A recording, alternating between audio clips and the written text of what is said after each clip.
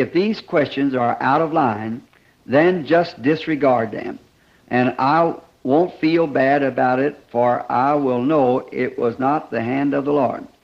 Question number 1. Brother Branham, I have heard you that it should be back in the... I have heard you say I should be back in the ministry, and I have thought upon it myself, but have waited upon some definitely word from him about it. Up to date, it hasn't come. Now, since I know the end is so near, should I still wait for the Lord Jesus to speak to me, or would he be pleased to tell you what to tell me, since I know you are his spokesman for this day? Well, now, brother, I wrote down here my answer to it. God calling this brother a call in life. Now, there's one great thing. We could just take that as a text and preach all night on it, see? That one thing. A calling. Make your calling and election sure, see? We don't want to be just wondering if we're called. You must be called, or you'll be defeated. We're fighting a battle, see? And if you are positive sure, brother, that your calling is of God, and you've been called of God to do a work, now, there's a great trick there that the enemy can play on you. He can make you think you're not called when you are called. Then he turn right back around and make you think you're not called, or make you think you are called when you're not called. Vice versa, either way. And you have to watch it. Now, here's the way to do it.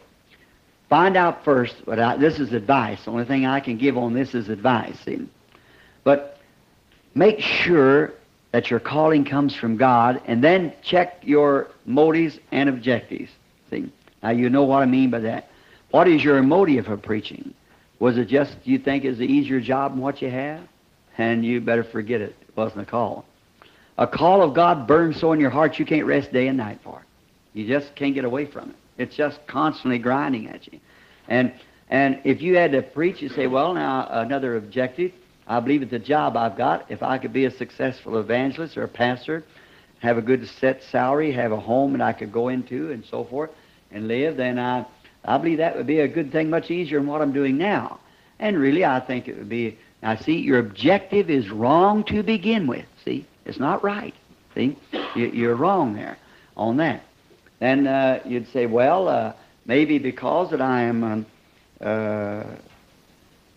think maybe that I'd be more popular amongst the people. See? You'll find out you're just ready for a big flop. Really. See? But now, if your objective is that I don't care if I have to eat soda crackers and drink branch water, I'll preach the gospel anyhow. Something is tearing into you, I'll either preach the gospel or die. See? Then you go somewhere, because it's God dealing with you.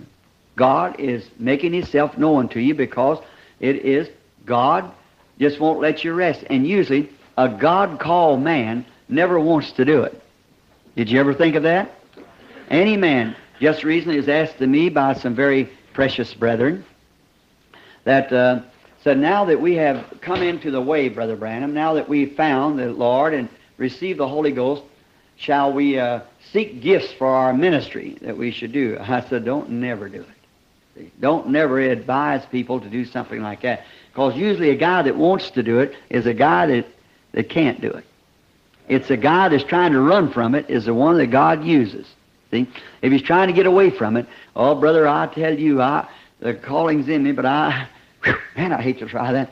There you are, see? That's trying to run. If he wants to do it so bad, the first thing you know, he finds himself a stuffed shirt.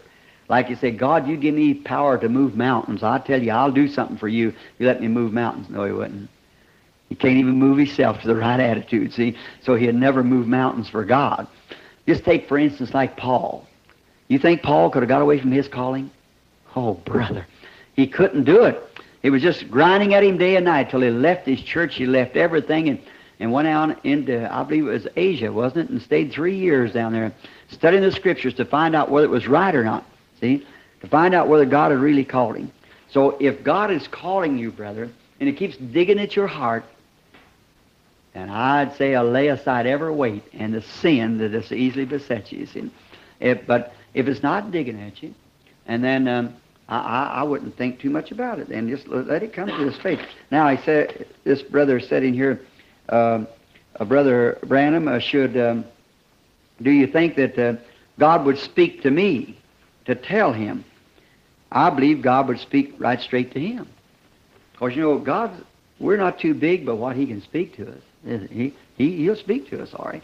He'll speak to us. And I'll tell you, if he told me, then the brother might say, well, he told Brother Branham so, praise God. But you see, it ain't Brother Branham giving you the call. It's the Lord Jesus giving you the call, see. And if it's the Lord Jesus giving you the call, he'll do the speaking. See, I could speak to you to your ears, but when Christ called you to the ministry, it's in your heart, see. That's where the thing has to anchor, and you can't get away from it. Now, I believe on the second question. Now, if there's any question on that, any question to it, see, that a man's call has to be in his heart, coming from God, and another brother, I know who this is that wrote this, see. I know who wrote it, precious, dear, gracious brother that I truly believe has a call of God. But I wouldn't want him to do it up on mine. That's the reason I answered it the way I did. See, up on me saying, well, yes, brother so-and-so ought to go into the ministry. See, now you say, Brother Branham told me I ought to do that. See, and maybe what if something happened to Brother Branham? I get killed or die or get away. Then, see, your calling is over then. But if Jesus calls you, brother, as long as there's an eternity, it'll still be ringing out, see? And then you know where you're standing. Now, on the second, something like this. Knowing that it is the last day, I sure appreciate that for that brother. I certainly appreciate that of that brother, realizing that we're in the last day in the sincerity of his heart, wanting to do something for Christ. The next one is,